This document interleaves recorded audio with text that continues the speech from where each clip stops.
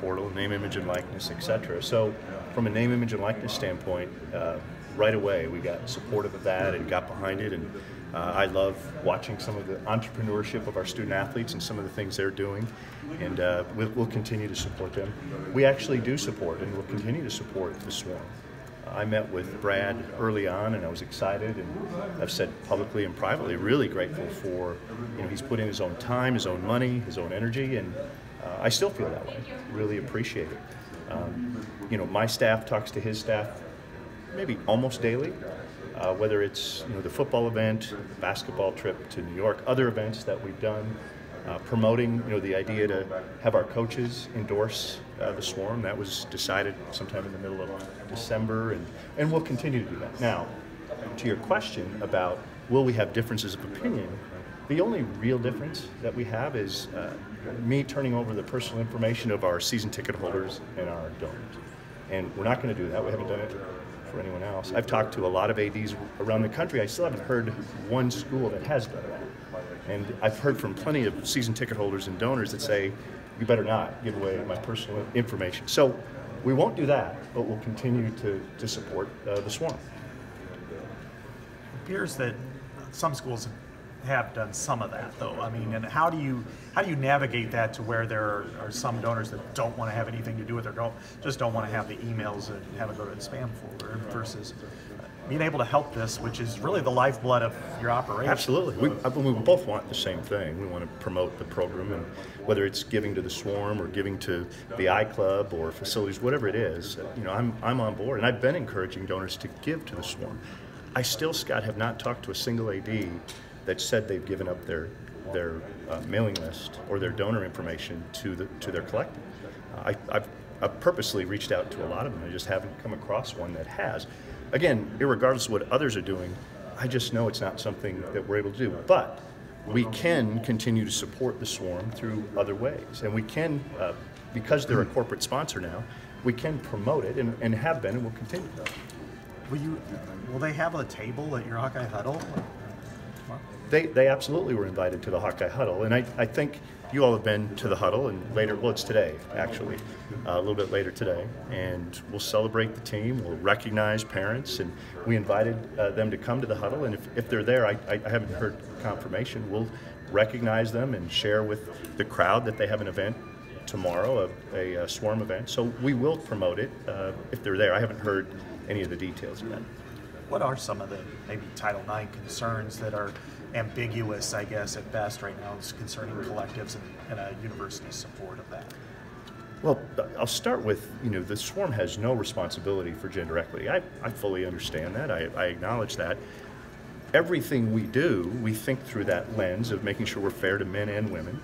When it comes to name, image, and likeness, we're going to continue to just make sure we're offering as much fairness to men and women as we can. Again, the Swarm has no responsibility for that, and I understand that. But does it ever, could it cross a line in the way you support the collective and how, because it's primarily, there are 3 sports, 2 of them are male. Can that lead to any kind of issues, not only in Iowa, but across the board? Whatever we do to support the Swarm, it's really about how far we can go to promote it, and not, the biggest disagreement is not taking our personal information of our donors and our season ticket holders. We're not going to do that, but we'll support them in many other ways, and we have been and will continue. What could you do if they were Title IX compliant that you can't do right now in terms of supporting them? I don't know that there's a lot of difference. Again, the big difference is, releasing that personal information. We'll continue to do as much as we can without turning over our mailing lists and our personal information of our donors and our season ticket holders. And again, that's the reason we're not able to do that, is because of that, not because of gender equity. But you're going to be okay emailing out things on behalf of them, right? Yeah, on occasion, like we do with, because they're a corporate sponsor, that was really important, because we do that occasionally with other corporate sponsors or with the Hawkeye Fan Shop or other things that we have relationships with, some other sponsors through Hawkeye Sports Property. So because they became a sponsor, it does give us a little bit more latitude, yeah. With that sponsorship, you've mentioned the various ways that Iowa Athletics has supported Swarm. How much of that is part of the corporate sponsorship versus you doing it at a cost of the athletic department to support them? I don't know that there is any cost for the athletic department to support them. I don't know if I understand that Or question. just like how much of the support that Iowa Athletics has for Swarm, how much of that is because of the sponsorship? It just allows us to do more so that we're treating them like we would treat another third party that's not, the NCAA set this up so that we can't run the collectives. You all know that. Mm-hmm. So we're constantly trying to support it and promote it as much as we can because we're both wanting the same thing, but not stepping over a line. By them being a corporate sponsor, it does give us a little bit more flexibility because we can then do some things with them like we do with other sponsors. When it comes to this type of topic, I mean, the last 10 years it started out as snowball, now it's an avalanche. There's so much going on, and it's changed even in 6 months to the point where we're month by month, yeah, recognizing it. Is there anything, you've been in a leadership position nationally, you still are on certain committees. Is there anything that you have any ideas about that might stem this, that's not going to necessarily curtail any kind of revenue potential but the athletes, but can just streamline it, put guardrails on it, make it more acceptable? Right now, it's as though somebody said, let's go ahead and allow this, and we'll figure out the rules later. And that's been the hardest part of this. Is one of the things is to have the same rule nationally, in every state. That would be helpful. The other thing would be, I personally think, having the concept of collective, having the ability for athletic departments to run them, so that we don't have to have this third party that we're trying to figure out. And maybe that's where we'll go. A new president of the NCAA, we'll see. I'm not trying to put it all on the new person, but we need something that just takes the free agency, no rules concept out of this and creates some, I like the term guardrails, or at least direction. We always want to do it the right way. It would be helpful to have more certainty, and I've talked to a lot of ADs across the country who feel the same way. Give us more certainty on what the right way is. You mentioned potentially athletic departments running collectives. How much would that streamline that process if you were able to do that? Well, it certainly would make it more, we'd know what the rules were. We'd know what we can do as an athletic department versus having to have a third party, an outside entity, do it and then try to figure out how much we can or can't support them. So I think that is a viable solution. I think it's something that could happen. We'll just have to wait and see. Under that umbrella, though, it would take away some of the outside leverage that athletes currently have now with this new rule. Do you expect there to be some sort of unionization dealing with the National Labor Relations Board, kind of the way Kane Coulter from Northwestern tried to accomplish 8 or 9 years ago? Yeah, as I know out on the West Coast right now, there's another discussion about it. I know this. Here's the way we're trying to approach it at Iowa. Financial aid for student athletes. That's the big picture. So we've always had scholarships. Then we brought in cost of attendance. Now we've added 5980 Alston. I anticipate there's going to be more financial aid in some way, shape, or form for athletes. And I think maybe it does become a collective bargaining type environment. I could see that happening.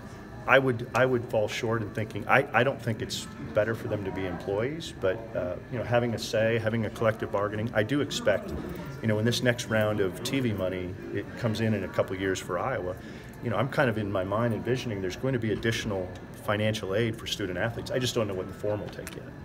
2 more questions. Is in football, I think most fans out there realize that you're Brian's supervisor. I think that's pretty widely reported. Do you hear from a lot of those people about do something, make a change, and do you feel like it is within your power to make a change if you wanted to?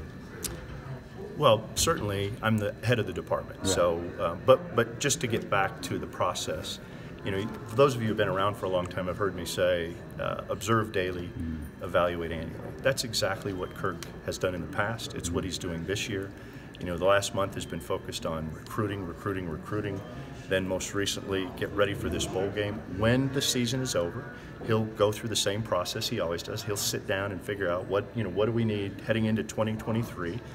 Because of Brian's relationship to Kirk, I'll be more involved than I otherwise would, but the process Kirk uses will be exactly the same. So would you overstep? Is there any case you would overstep whatever decision he made?